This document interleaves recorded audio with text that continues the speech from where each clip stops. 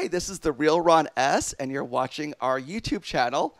And I'm here joined by the incredibly talented DJ Joshua Carl. How are you doing today? I'm well. Oh, wait, I almost forgot. I wasn't going to let you be the only one with shine today. There we go. Oh, those are All right. cool.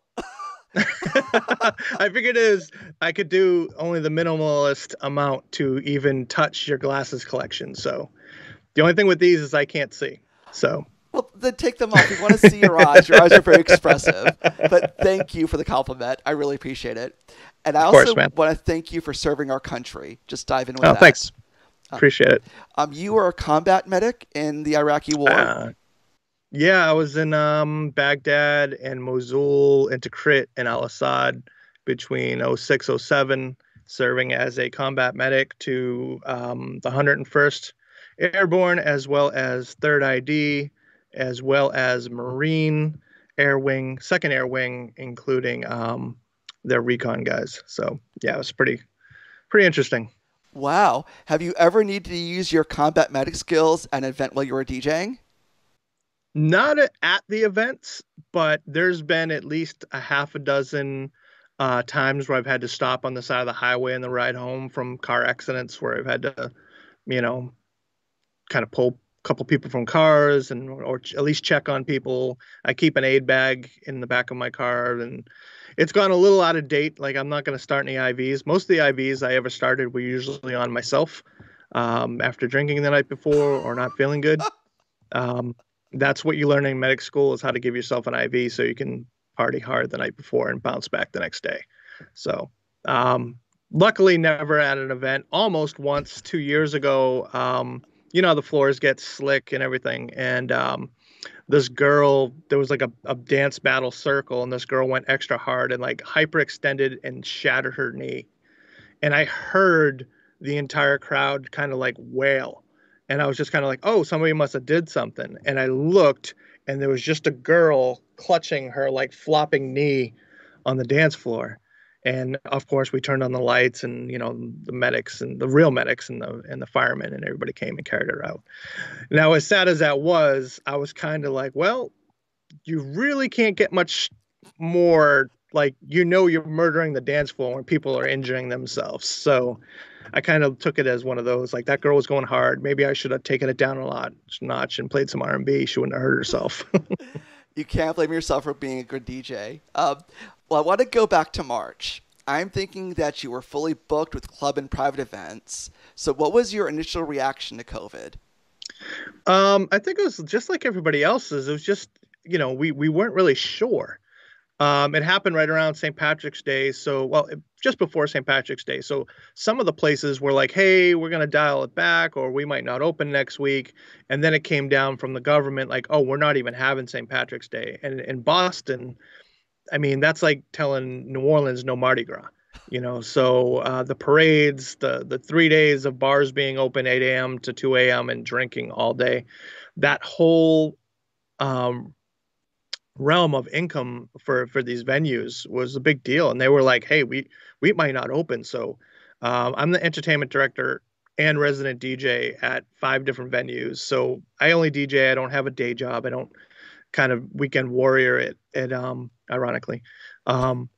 So my venues slowly started, falling to the wayside. Like, hey, they're saying that we can't open, but we can open with 50% capacity. And this is like early March, mid March, and finally they just, as I'm sure you remember, they were just like everything's done.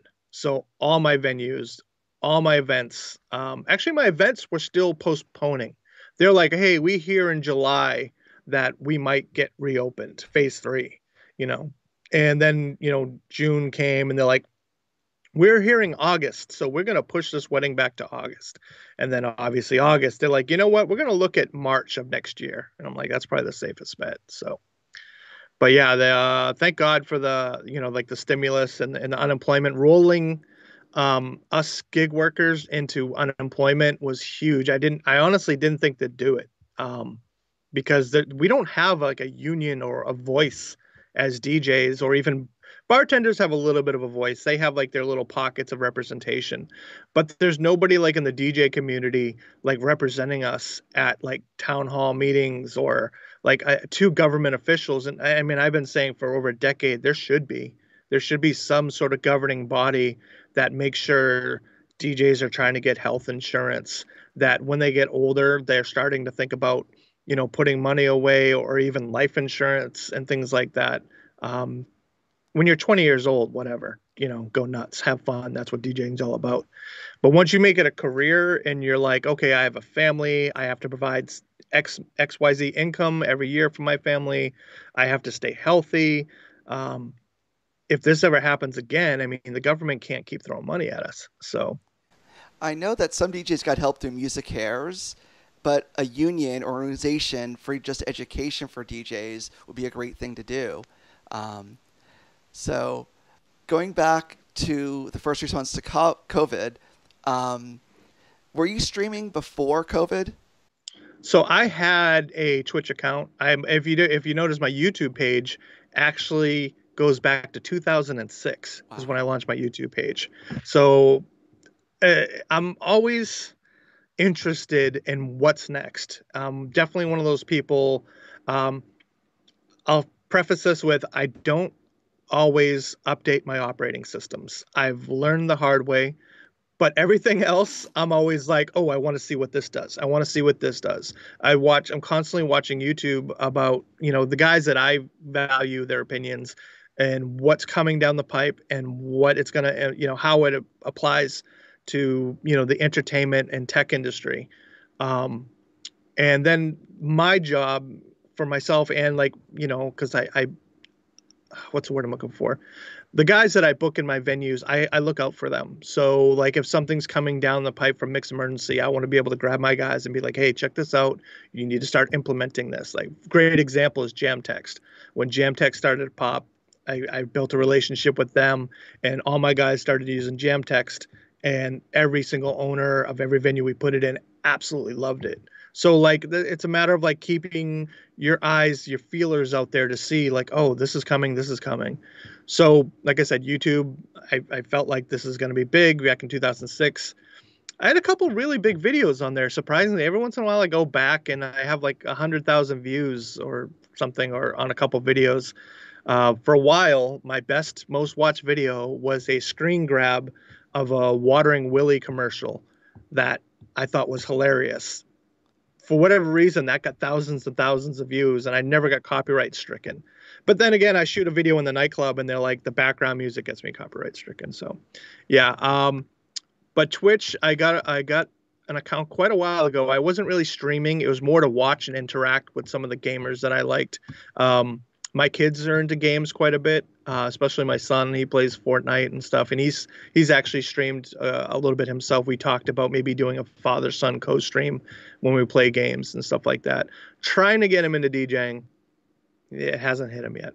My daughter is actually musically talented. Like I'm fake musically talented. I play other people's music.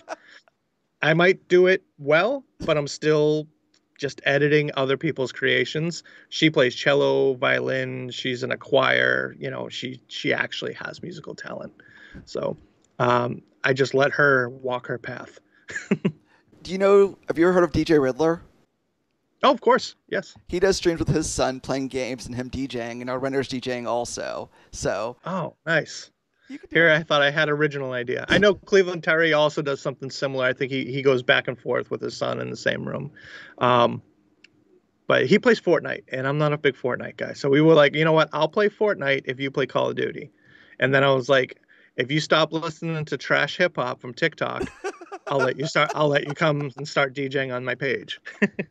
So how different is it between streaming gigs and live gigs? Oh man, that was probably the biggest. Like if you go back and watch, well, they're deleted now because Twitch, as you know, you don't want to leave VODs up that have muted audio. But I'm constantly saying in those videos, it's really weird DJing for nobody. Like because I'm a very finger on the pulse kind of DJ. Like I'm constantly watching my crowd. I'm looking for reactions to songs. Like when I know I'm bringing a track in, I want to see if people like have a reaction when that first bar comes. And if they do, that gives me like sort of like the green light to go down that road. Whereas, with Twitch, like some people are just lurking. They're not gonna comment on every song you drop. And you're kind of just like, am I playing for you right now or am I just doing me? But if I do me, this might get really weird. And I don't want to lose viewers, you know. It's kind of a double-edged sword. You got to kind of find that middle ground of like, I'm gonna do me, but I'm not gonna freak everybody out by doing like Weird Al's greatest hits, which is something I would definitely do. So, like a Dr. Demento, like, thank you hour or something like that. Riddler was actually talking about that, how people go to a club to be around other people for drink specials or for radio promotion. But if they're listening to you on Twitch, they're listening to you because it's you and they want to hear what you want to play. So that's a compliment if someone's in the room listening to you. It's just they're there for you, not for anything else. Which is kind of cool. That's 100% accurate. And I wonder if it's going to affect things because I love being like, hey, I'm in this road. This is what I'm feeling right now. And the chat is kind of like, oh man, vibe. People are throwing up the vibe emotes and stuff like that. I'm gonna find out tonight, I guess. But going back to the real world DJing, are people gonna be back in that mindset of you're here for me? Take my requests. You're not gonna do these weird old school tracks that my parents liked. You know, do you need to go on Rap Caviar and just download the top 10 and put them on repeat because that's right before this. I was really, I don't want to say fed up, just kind of aware of where the under 25 nightclub crowd was. And it was very Spotify, very TikTok based, very short attention span, and very down tempo. Um, I love hip hop and rap. I started DJing in that realm. So, and I'll quote Chris Rock here. I love hip hop, but I hate rap. So hip hop is a whole world, and rapping is just sort of this one lane. But this one lane has become so, man. I look for new music every day, and I try to go places where younger artists kind of like maybe get, oh, I got this video on this website featuring me as a new artist. Cool. I'm the dude that's looking at that. And I'm just like, I kind of miss the days of an A&R rep telling a young artist, you need to go practice before you put something out. Because now people are just like, oh, I have a microphone, I got a 1080p webcam, and I got a whole lot to say. I've got, 2 million followers on TikTok and Instagram, so I'm famous. Here's my song. And it's just like, you did nothing to get to this point.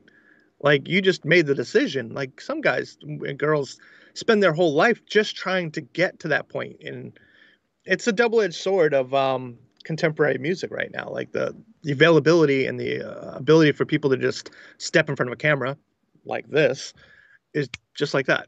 So, no more gatekeepers. So, Well, speaking about gatekeepers and streaming and music, I must compliment you on that amazing T-shirt you're wearing. oh, and you as well. Thank you. This is Harris Heller's. The T-shirt does not say hentai, but Harris Heller's someone I watch and I learn a lot from. What's the thing you've learned from Harris Heller that's helped you the most?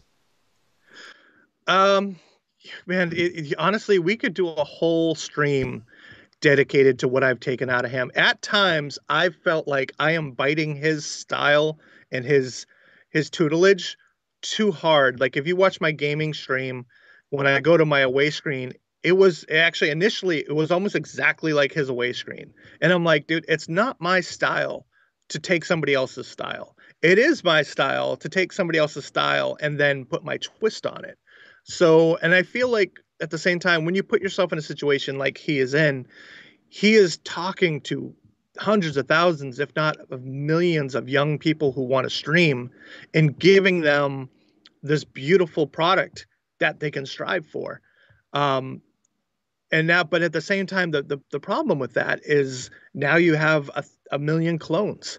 A million people all shooting, with a Sony camera with a nice, 2.5 depth of field lens, and they've got backlighting like he always talks about and stuff like that. I feel like when I watch him, the thing I take away from the most is obviously tech reviews when he talks about tech. because that's just numbers. That's just a guy spitting out the numbers that he knows that I'm a numbers person. So when he's like, this does this many frames per second and it allows, a clean feed out, I hear that as data. But what he puts out, what I like the most is probably the mistakes he's made. Because as somebody who's older, I feel like I might not be able to teach you how to do something, but I can tell you what not to do because I did it and it didn't work. So when he's like, here's things that didn't work for me, um, those are the things I put in the back of my head, like, okay, don't do that. He just did one, like the top 5 things I wasted money on, like, and I'm like, that's what I want to know because I am really, really good at wasting money. Um, so when he's like, "Oh, don't buy this," or "I bought this," and I'm like, "Okay, all right." Perfect example. You can't see it on camera, but I've got audio foam all over the place. And luckily, when he said audio foam, I'm like, "Oh shit, I did it." He's gonna talk about exactly what I just did, and it was actually the opposite. I actually did this what he ended up coming around to. But it's kind of funny. Like I feel like, and I've mentioned this on some of my just chattings. Um, no one should double down on one person in particular. If I was to say to you, hey, listen, I'm going to give you the highlight reel of one basketball player, and tomorrow you're going to hit the court, your skill set would probably be limited to what you saw in that one video of that one player. But if I said to you, like, hey, I'm going to send you a clip of Michael Jordan, a clip of Isaiah Thomas, a clip of Larry Bird, a clip of Magic, a clip of Akeem Olajuwon, and I want you to take a little bit from each and develop your game, your final product would not look like any of those particular players. It would be like, and I do the same thing. I take a little bit of like what Gail Level does. I take a little bit of what Nutty does. I take a little bit of what A Plus Fox does. I take a little bit of what Harris does. And I feel like they all bring a different thing to the table. Like Harris really has a very clean, very polished, very straightforward, professional, like the alpha gaming thing, the whole thing is just very polished.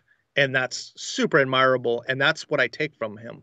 Or when I watch somebody like Nutty or like Andy Lippy, what they bring to the table is the tech side usually rolled into a very like jovial, fun delivery. So like when I watch one of those guys, I'm not just like, okay, this guy's just spitting data. This guy's spitting data, and they're legit funny, and they're legit somebody that I could, if the world wasn't what it was, I'd be like, dude, we should go get some drinks. You know what I mean? Like they're those kind of guys that come across the screen. So when I look at them, I'm like, okay, this guy's having success in this lane because of XYZ. And this guy's having success from ABC. I'm just going to take a little bit of A and a little bit of Y, and I'm going to kind of put my spin on it. These things are available to everybody. So when people are like, how do you do that? I'm like, guys, spend 10 minutes on YouTube. Like I'm not creating any of this stuff. It's just kind of out there in the ether. One thing I pride myself on is I learn from the mistakes of others, and it's a mishmash of skills, like a mashup of what I learn from other people. I want to know what skills you've learned since you've been Twitch streaming. Ah, man. So we'll work backwards.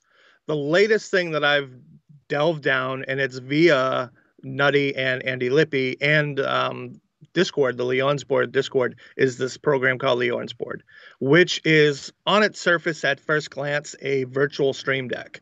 The difference is once you get into these buttons, they go layers and layers and layers and layers deep from what you can command. And that particular app allows you to gather data in the way that no other app can. Like there's things like on the Stream Deck that you can tell it like, oh, when somebody does this, do that, which is great. But Leon's board, like it is difficult. It is another language. You can say like, okay, when somebody comes in my chat for the first time and they post their first message, you're going to grab their picture. You're going to grab their name. You're going to compose a welcome message. You're going to put it on the screen for 7 seconds, and then you're going to take it off. Then you're going to share a shout out link in the thing. And that's all automated. Once it's set up, you don't have to do anything. It'll happen every time somebody comes in. I started really simple with mine. Mine are like, I have this thing called Make Me Famous. basically it's a channel point redemption. Somebody clicks on it, they type in a message, I have it grab their picture, it pops up their picture, it puts up their name, I put like a rainbow effect on it, and then it pulls up whatever message they put in the channel redemption, it puts that up. It gives like DJs an opportunity to be like, hey, make sure you follow me, or whatever they want to say. They never say that. They always say something stupid and fun. And that's kind of why I want it. You know what I mean? It's the more I can get the chat immersed into what's happening. That's why I build so many of those like channel commands and command points and channel points and commands, is because I want my chat to feel like they're part of it. And I feel like that's really, really big in the pursuit of success. Um, but if you want to go back to day one, I built my first PC in July, and I've had, as most DJs, nothing but MacBook Pros since 2005. So, I did buy a Dell, so we can just ignore that. But after the Dell, I moved, to a MacBook Pro, MacBook Pro, MacBook Pro. I've had like 5 MacBook Pros in my house. And then trying to stream on the Mac and trying to accomplish what I'm trying to accomplish, it wasn't happening. And everything I saw, everything I read, every single guru was like, you need to have a PC, and here's why. And it wasn't, what the funny thing is, the argument in the DJ community is like, hey, my PC's screwing up. Get a Mac. Why? It just works. Okay, sure, I'll fall in line and get a Mac like everybody else. On the PC side, when you're like, I can't stream on my Mac, they don't say get a PC, it just works. They give you the reasons, like, hey, your Mac is limited to 16 or 32 gigabytes of RAM. Your Mac is limited to a 4 gigabyte video card without an NVENC encoder.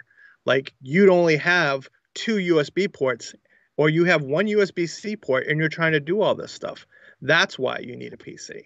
So it makes sense. So I built this beast over here, tried to keep it modest. I didn't go with like a Threadripper and anything crazy, but it was just over like $1,200, and I got an NVIDIA 2070 Ti Super and a Aorus B550 card, which are, without being crazy, are pretty reputable things, but they're already old news. The new video cards are are kind of coming out at the moment, and Ryzen AMD just announced the Zen card.